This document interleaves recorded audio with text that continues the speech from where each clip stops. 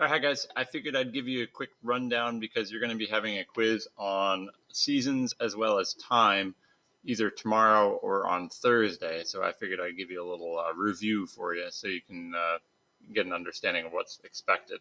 First off, it's a 20-question quiz, and it's worth 20 points, at least at this point. It's going to be a 20-point quiz.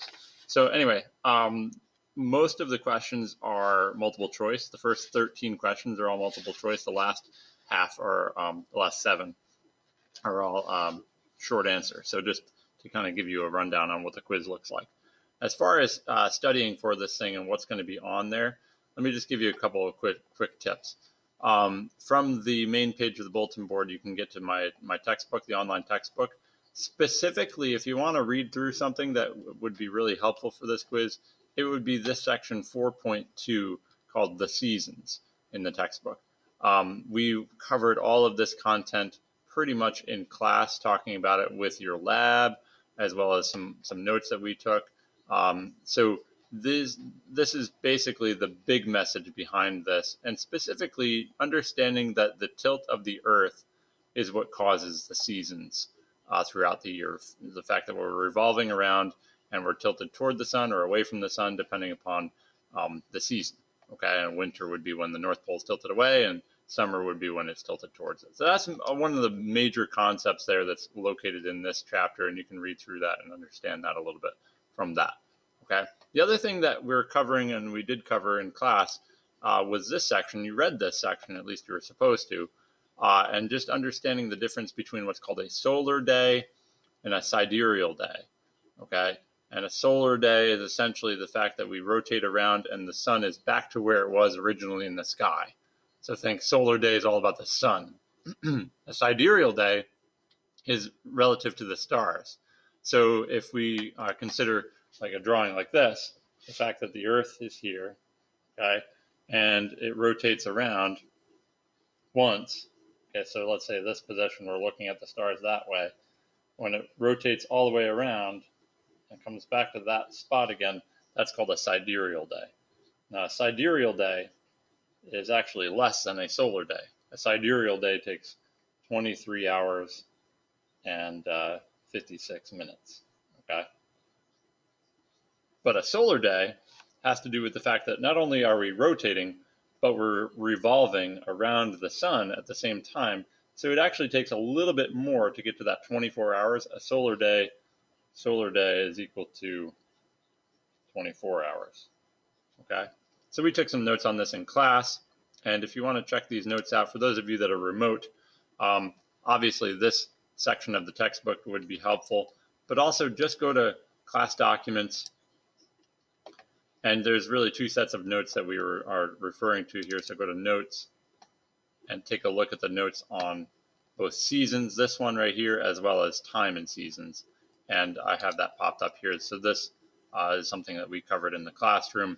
And specifically at the end of this, there's a couple of questions at the end of this that would be helpful. This fact that the sidereal day and the solar day are different leads to the fact that stars rise 4 minutes earlier each day. Okay, so if you have a question, you might get a question like this, where, you know, what time will it rise tomorrow night if it's a star? Well, it'll be 4 minutes earlier, so 7:56. You might have a question like this, where it says, okay, this many months later, 3 months later, well, that's about 90 days times 4 minutes per day.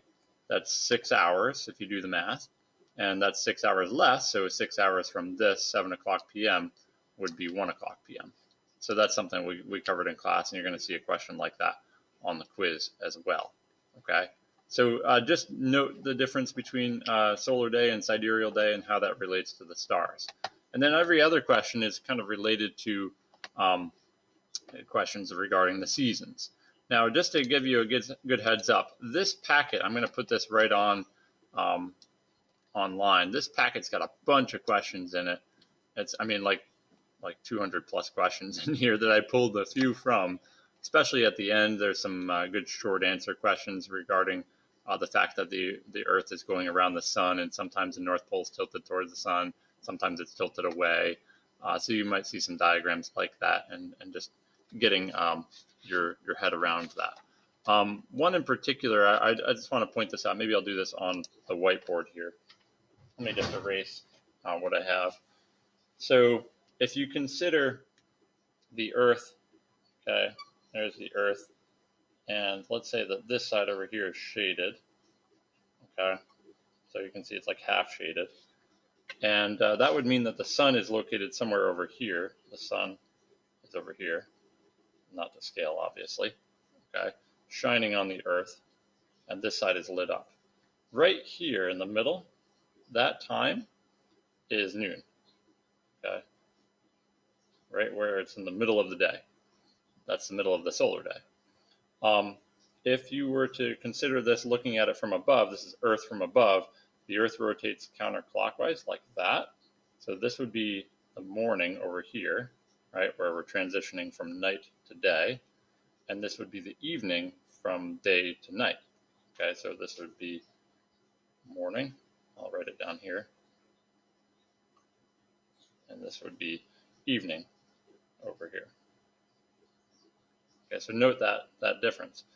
Every 15 degrees equals 1 hour. So you might get a picture like this where it's a bunch of divisions in here that are all 15 degrees apart. You should be able to figure out what time it is all along this entire globe based upon that. So that kind of goes along with the time idea. You'll definitely see a diagram like that related to that. Okay, so that's one I just wanted to point out to you. And I think most of the other questions are kind of, related to some of the concepts that you'll see within this packet, within what we just went over in notes. And definitely, I'll put this on there. I'll give you a link to this.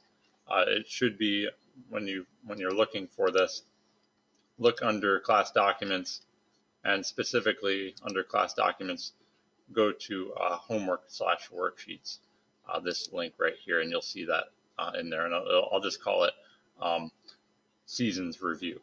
Okay. And if you have any questions about anything or need any help with anything, don't hesitate to ask. And hope you guys are doing all right.